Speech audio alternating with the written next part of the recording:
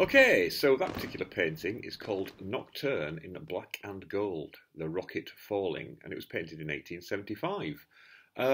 And it drove one person to bankruptcy and another one to an early grave. So let's find out why.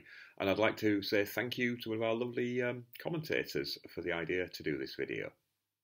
Okay, so the painting was done by this chap, James Abbott McNeill Whistler.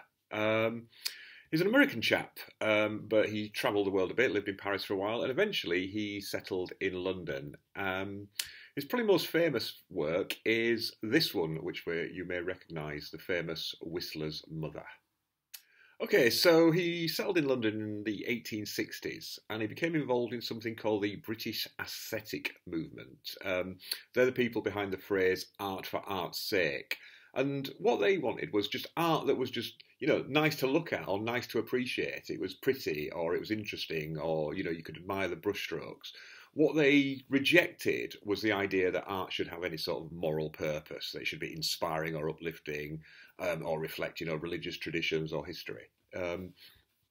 They were very, very influenced by Japanese art, and they experimented. They were sort of the first of the abstract sort of painters in a way. And that did cause quite a bit of controversy, including with the other character in this play, Mr. John Ruskin. Now, Ruskin was a pretty amazing guy. He was a proper polymath. He was a writer, he was a lecturer, he was an artist in his own right.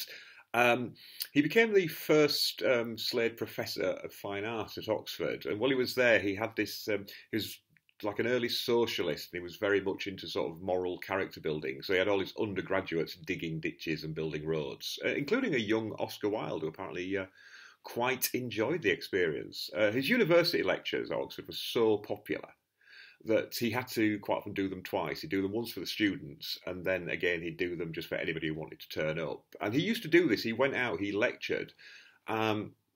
He was very popular with the sort of new aspiring, newly wealthy middle classes, but he was also very, very popular with what we disparagingly call the working class, and he did lots of lectures there. And he also produced a magazine or a journal.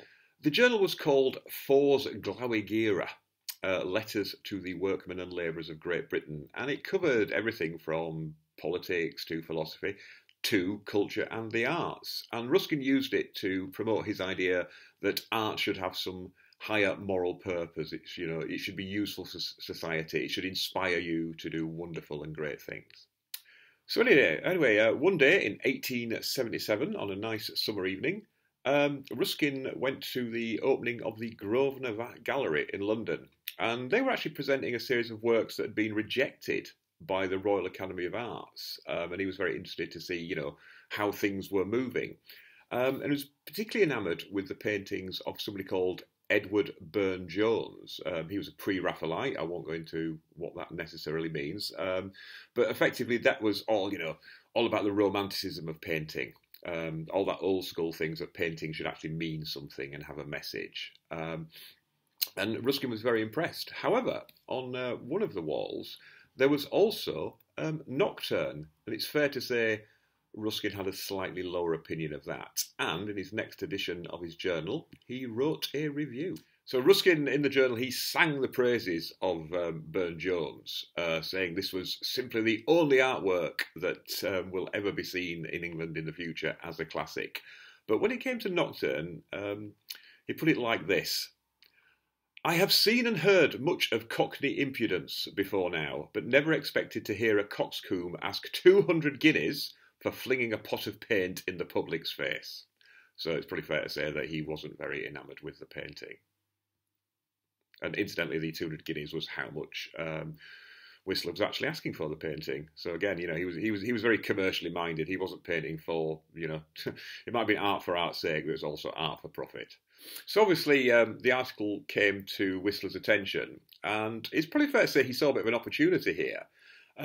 So he issued a claim for defamation, and he sued for what was then the grand sum of £1,000, which in today's money is a lot more.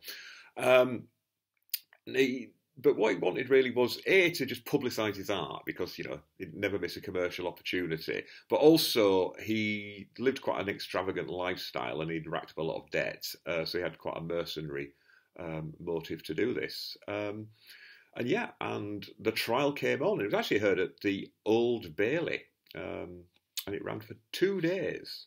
However, Ruskin himself, by this stage, he had become so traumatised by everything, you know, that it really affected his health, and he couldn't attend himself. So he actually sent Burne Jones along to represent him, and he's also able to secure the services of the then Attorney General as his barrister.